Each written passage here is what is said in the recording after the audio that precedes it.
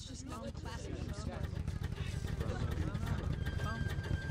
It's okay, Smarty.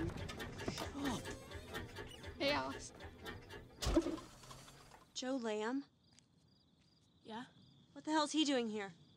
Makeup, sound, and special effects. He's the deputy's kid. So what? You knew that? Charles, I don't have a license. I can't drive with him. A group of kids want to make their own Super 8 movie, and there's this little chubby kid, Charles, who's the director and kind of the bossiest guy in the group.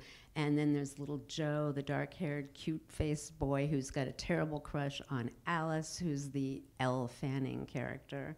And so at the beginning of the movie, they're waiting to catch their ride. They're going out to the train station. They've all sneaked out of the house, and they're going out to the train station. They want to film a scene out there at night. Joe, our little hero boy, his mother has died about 6 months previous to this. She died in a mill accident, and Alice's father also works at the mill.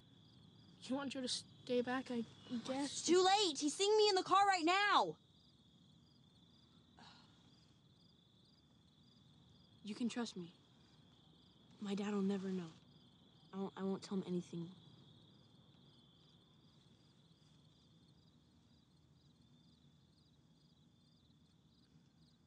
Get in.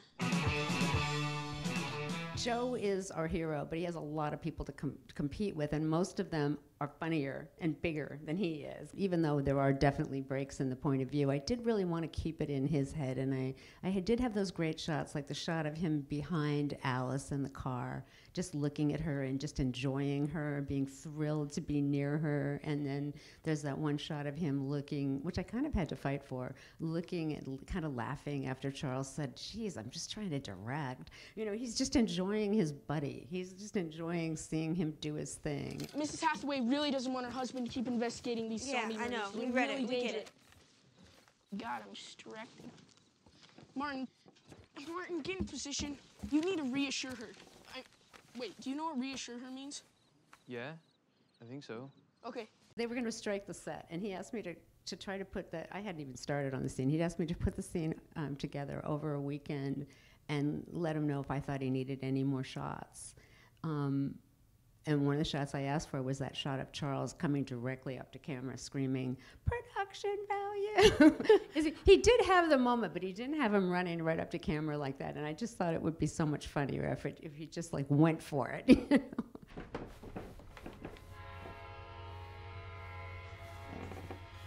Production value! Carrie, you put film in the camera, right? I didn't put it in. What? Put it in! Joe, get the mic ready. Go! Costume! I will. Martin, get that tripod set up. Preston, get in position! I will. Martin, go! Martin, you know your line. Carrie, get that camera ready. Go! Shut up. We'll start on Alice and then pan to the train, Oh, right? God, I hope we don't miss it.